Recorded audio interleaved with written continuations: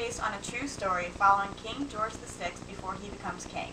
Albert, King George VI, struggles with a stammer, and this film highlights the struggles he encounters while dealing with the stammer. While showing his tribulations, this film shows the importance of speech in England. In the past, all a king had to do was look respectable in uniform and not fall off his horse. Now we must invade people's homes and ingratiate ourselves with them. This family has been reduced to those lowest basest of all creatures. We've become actors. We're not a family, we're a firm. His father questions what being king has even become. Are they someone of high esteem, or are they someone that caters to the nation's needs? While speech is important in England, it also has a strong effect on England. Albert is forced into kingship when his father dies and his brother David's controversial marriage leads to his quick abdication. This happens while England is on the brink of war with Germany. I'm not a king.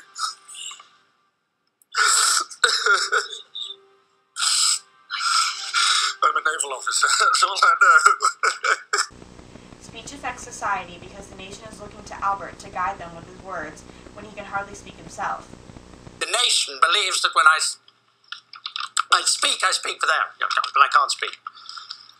To aid him in being able to speak, Albert attends sessions with Lionel Logue. Lionel tries very hard to get to the root of Albert's stammer. He first gives up on Lionel after the first session until he hears himself speak without a stammer. To be or not to be? That is the question. Whether 'tis nobler in the mind to suffer the slings and arrows of outrageous fortune, or to take arms against the sea of troubles and by opposing end them. To die, to sleep, no more. And by sleep to say we end, the heartache and the thousand natural shocks, the flesh is headless. 'Tis a consummation. Lionel constantly brings up David in their sessions. Through this, the movie highlights how speech affects the individual. Lionel suggests that Albert's stammer is connected to his past with his family. Did David ever tease you? Oh yes, they all did. Bertie. Yearning for a larger audience, are we, Bertie? Why do you stammer so much more with David than you ever do with me? Because you're bloody well paid to listen. Bertie, I'm not a geisha girl. Stop trying to be so bloody clever. What is it about David that stops you speaking? What is it about you that bloody well makes you want to go on about it the whole bloody time? Vulgar but fluent. You don't stammer when you swear. No, bugger off. Is that the best you can do? Well, bloody bugger to you, you beastly bastard. Oh, well, public school prig could do better than that. Shit. Shit, shit, shit, shit, shit, shit, shit, shit, shit, shit, shit, shit, yes, shit. Defecation flows trippingly from the tongue. Do you know the F word? Fornication? Oh, Bertie. Fuck. Fuck! Fuck! Fuck! Fucking fuck! Fuck! Fucking bugger! Bugger! Bugger! Buggity! Buggity! Buggity! Fuck! Fuck! Arse! Yes! Balls! Balls! Fucking see, shit! not a shit, hesitation. Fucking willy! Willy! Shit and fuck and tits. Your place may well be on the throne. I'm not an alternative to my brother.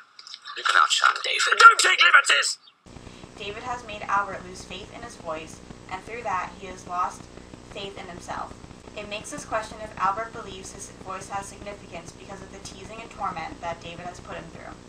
Lionel tries hard to motivate Albert and digs down to the root of his problem. You don't need to be afraid of the things you were afraid of when you were 5.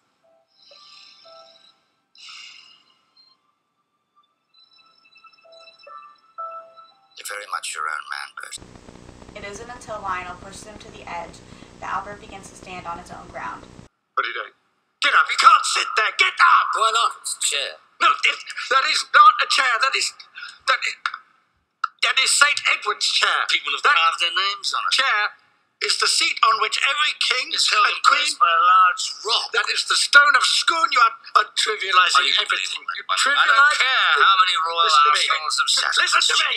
Listen to me. Listen to you by what right? By divine right, if you must. I'm your king. No, you're not. You told me so yourself. You said you didn't want it.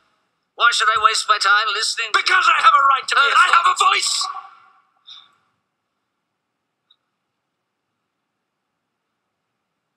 Yes, you do. The king's speech illuminates how important speech is to a society, how it affects the individual. Albert becomes a symbol of resistance through his speeches and overcomes his stammer. Through Through Lionel, Albert finds his voice and uses it while throughout the rest of his kingship.